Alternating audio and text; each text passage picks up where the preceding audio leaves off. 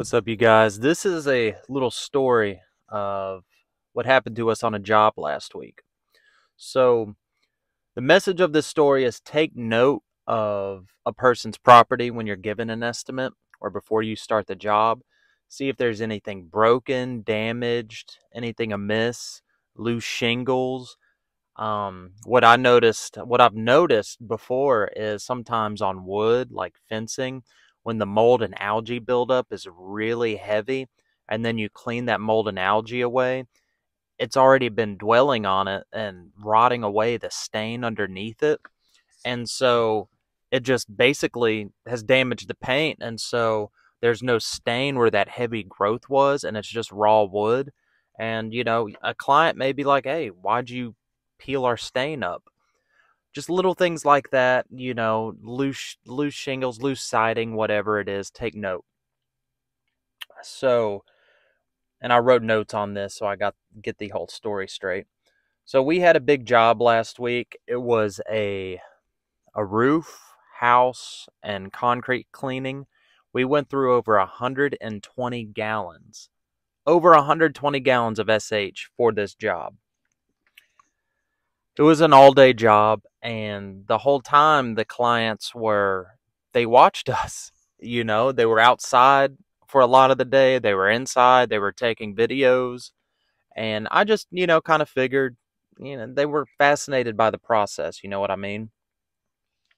But it was a big, big job. I mean, the roof wash, I'll be sure to post some pictures of it here in this video.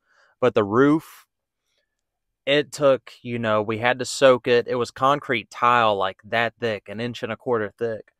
We had to soak it with 7%, let it sit, rinse it away, soak it again, and in some places do it 3 or 4 times. Hadn't been cleaned in over 30 years. It was like a 35-year-old roof. So we're doing the job. We're getting done. It's been a day. We didn't eat lunch or anything, which honestly, I don't do most days on the job. I need to get better at that. I just give me a protein bar and some crackers, Gatorade, stuff like that. But I really need to get better at eating. But I just get so caught up in the job. I just want to get it done, want to knock stuff out, things like that. But we didn't eat lunch. We've knocked out the job. I had one of my fellow washing buddies who lives in the area come and help me.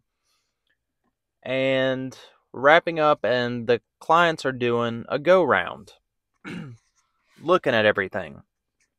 So they noticed, and before this happened, we went above and beyond. They had several oxidation stains, and we pointed them out, said it wasn't part of the regular process. We even cleaned up a number of them for them. Just, good customer service. Only took 10 extra minutes or so, but just, it was a big ticket job. You want to satisfy people. But they were doing the go rounds, and they said, hey, there's this gusher guard on the gutter. It's sticking out.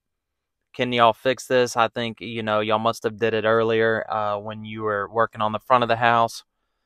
And so I look at it, and I'm like, I'm pretty sure that was already there. It was like just bent up and out of shape. Pretty sure it was already there. So I go and I look at the video that I took of the property. And man, you guys, honestly, I always try to go out in person for estimates to take a look at everything.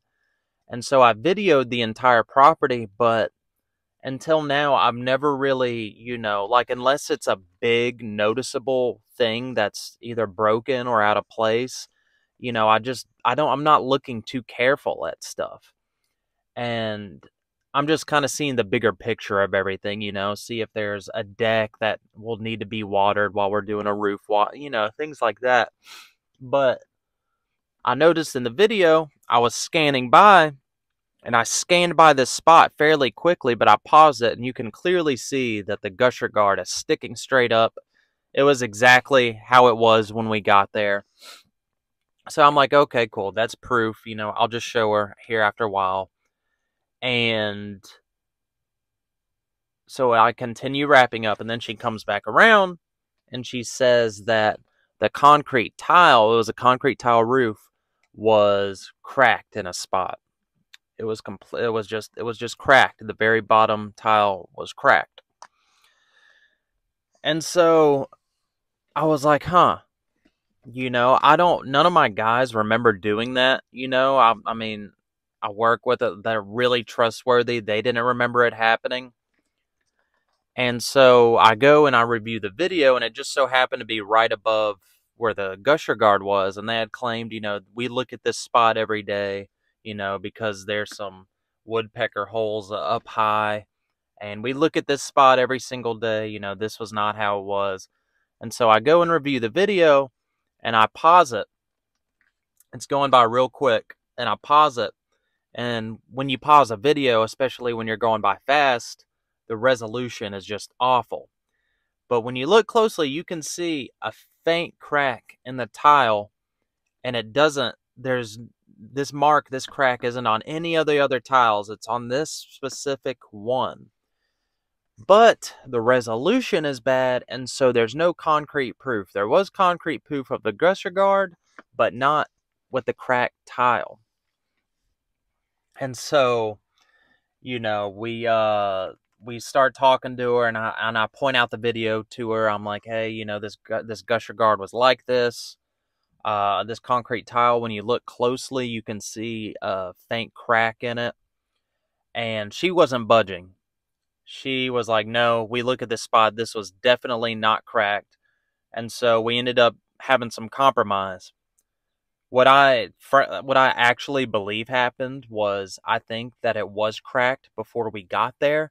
But I think our ladder stabilizer, putting it up to do the roof wash, because it was really high up in spots, I think our ladder stabilizer made it worse. And I told her that we compromised on that. And the thing was, we used the ladder stabilizer around the whole house and never had that issue. But we were like, okay, we're gonna make this right. We're gonna fix this. We can seal it. We were just telling her different options of what we could do, because the tile is discontinued tile. She's like, no, I don't want it sealed. So we're like, what are we gonna do? I'm not a roofer. I know very basic fixes for stuff. But she said, I do have a spare concrete tile that the previous owners left, and we could use that. And I'm like, great, awesome. That's great news. And so she brings it out, we look at it, and we're like, okay, we're going to return with some supplies tomorrow. We're going to fix this before the thunderstorms happen. And ended up, there was bad thunderstorms and tornadoes that happened that night and the following day. So thankfully, we were able to eventually get it worked out. So we returned with supplies, and we're like, man, we're gonna go ahead and we're gonna fix the gusher guard for you while we're up there. I got spray paint to spray paint the gusher guard that matched her gutters. Customer service. We'll go ahead and fix that, even though it wasn't our doing, and we'll get it up there. The new concrete tile up there. So we go to put it up there. It does not fit. It's too big. It's too wide. It's too long. Like, oh my gosh. Up there finagling with it. And of course, the whole time they are both out there watching us, breathing down our necks, questioning everything. Very inquisitive people. Really sweet people. Really kind, really sweet, but very, kind of questioning our judgment, our skills, so to speak. And it's really simple to replace this concrete tile, actually. There's grooves on it. You lift up the one above it, you slide it under, and all is well. This was a side piece, and so, This was a side piece, and so the builders, when they built it, they had to shave it down. So that's what we ended up doing. We didn't have any saw. We didn't have a wet saw. We didn't have anything. So we ended up chiseling it. And oh my God, my buddy killed it. He chiseled it, and straight line, beautiful, perfect. Chiseled it. Wasn't going in at first, but finally he was able to finagle it in. And long story short, after a couple of hours, we got that in there. We spray painted the gusher guard, screwed that on there. Looks phenomenal. They were really happy. All was well. Customer service, customer satisfied, all that good stuff. But all this to say, you guys, when things are your fault, make it right. And if someone is accusing you, it's just so hard. You have to have proof, you guys. And luckily, these were really kind people. While they were, pretty adamant that they wanted things done, a certain way, they were sweet, but who knows what different people out there will try to get over on y'all. So just try and take note of things. You never know. Take note of what's amiss, what's wrong, and just do your best to satisfy the customer. Hope the washing season's going well for you guys. I'll have some more videos. Talk to y'all soon.